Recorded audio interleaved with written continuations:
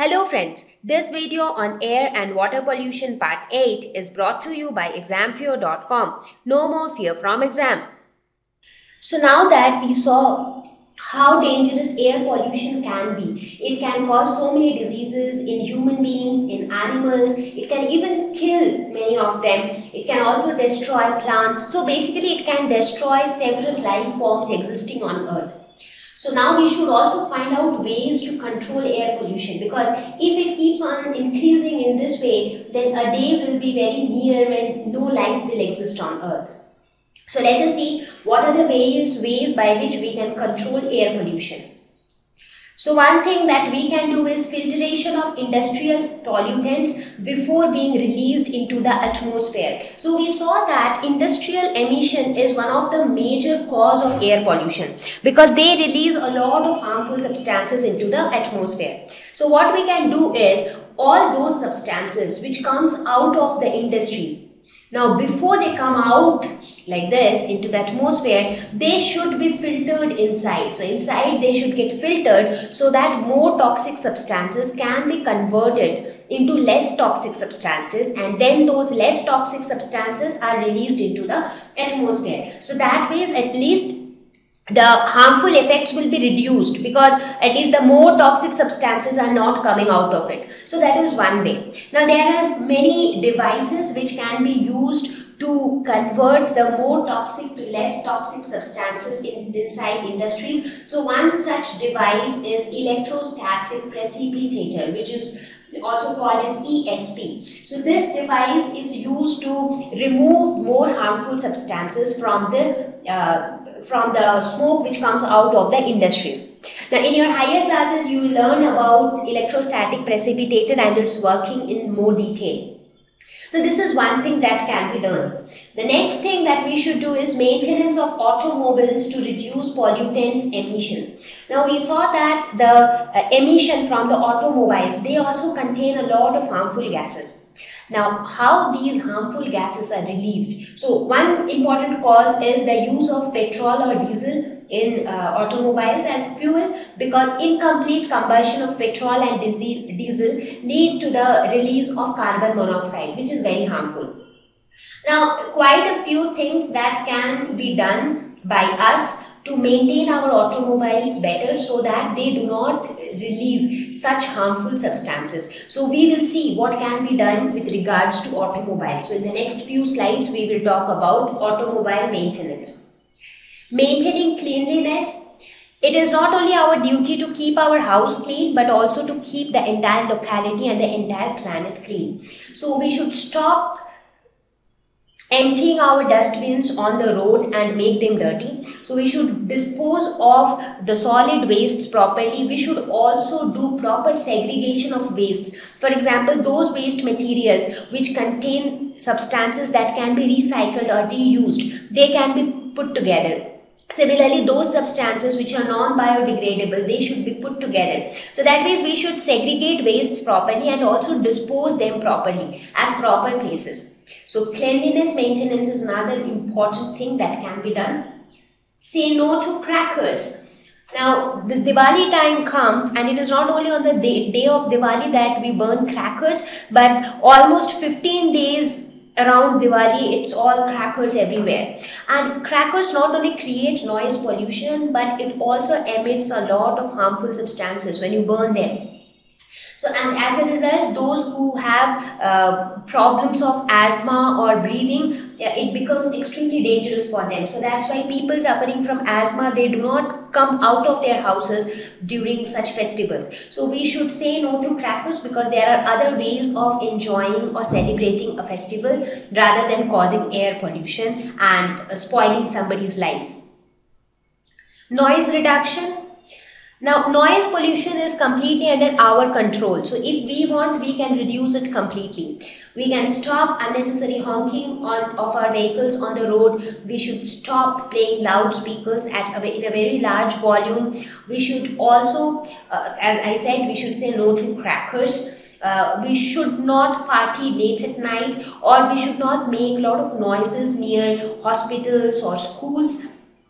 So these are some of the things that can be done from our end to reduce noise. Proper disposal of wastes. Now, waste materials need to be disposed at the right place. Now, if we keep throwing or keep disposing wastes anywhere and everywhere, what happens is a big heap of waste materials get collected there. As a result, a lot of insects come there, a lot of microorganisms start breeding there. So, that particular area becomes a source of several diseases. So, proper disposal of wastes is very, very important. Alternative sources of energy besides fossil fuels, because if you talk about fossil fuels like coal, petroleum, gas, so all these things, they actually lead to emission of lot of harmful gases. Like you saw, carbon monoxide is one such example, carbon dioxide is another example. So such gases are released by burning of fossil fuels. Now, if we depend on these fossil fuels completely for energy, in that case we will not have another choice. In that case we will have to compromise with our environment quality. So that is why what we should do is we should try to find out other sources of energy also. What kind of alternative sources? For example, solar energy, for example, wind energy, or water energy, which is also called hydro energy or hydropower. So these are again some sources of energy which can be utilized for similar purposes as our fossil fuels. Like most of these fossil fuels, they are used for generation of electricity. So similarly, you can use, we make use of hydroelectric power stations where electricity is generated from water energy. Solar energy can also be utilized for several purposes. So we should try to minimize the use of fossil fuels. So using alternative sources of energy is one option. The other option is the other way of minimizing the use of fossil fuels is by effectively utilizing the energy sources. Like we should not unnecessarily use energy sources. For example, let us say you have two options. One option is you can climb up the stairs, and the other option is you can use a lift. So which one will consume less energy? Now if you talk about your energy, so if you walk up the stairs, your energy will be consumed and you will remain fit. But if you make use of the lift, in that case you are actually utilizing electricity. And every time you use electricity, you are actually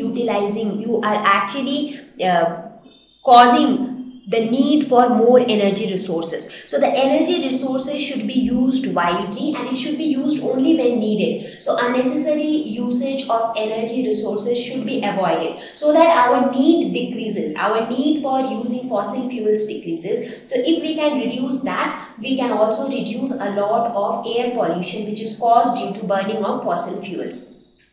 So these are some of the measures which can be taken from our end to control air pollution. Now, when I say there are small things which we end up doing. For example, we often try to burn waste materials. Like when I was talking about proper disposal of wastes, I should have mentioned this as well, that we should always avoid burning of waste materials. Because when you burn it, you actually again end up releasing a lot of harmful gases.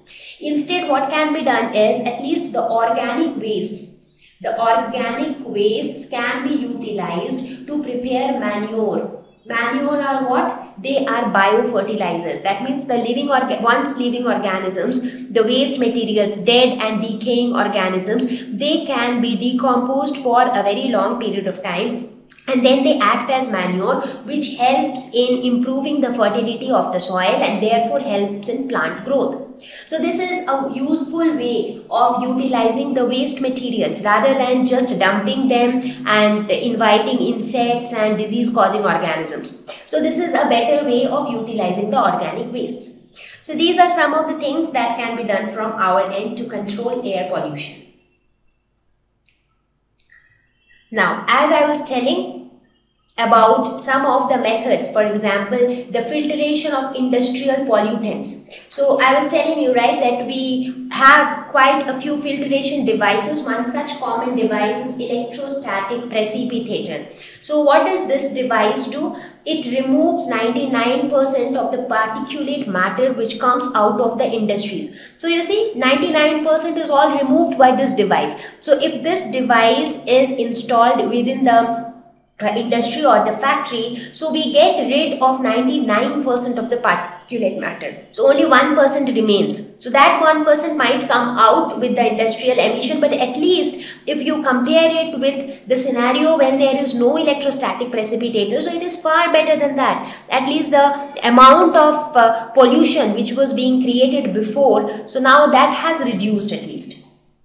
So therefore, if you look at thermal power plants or industries, so if you just compare the industrial emission coming out of two industries, in the first case it is without electrostatic precipitator. So what do you see? The emission is all black. It is full of the particulate matter, smoke, harmful gases. In the second case, it is with ESP. So electrostatic precipitator has actually removed a lot of particulate matter. So the emission which comes out of it is comparatively a lot clean. So which one will we prefer, this or this? Definitely this one and not this one. So that is why it is very important to install electrostatic precipitators or similar devices in industries and factories, so that we can reduce the harm caused by the industrial emissions. Thank you. Please visit www.examfear.com to watch more educational videos with a better experience.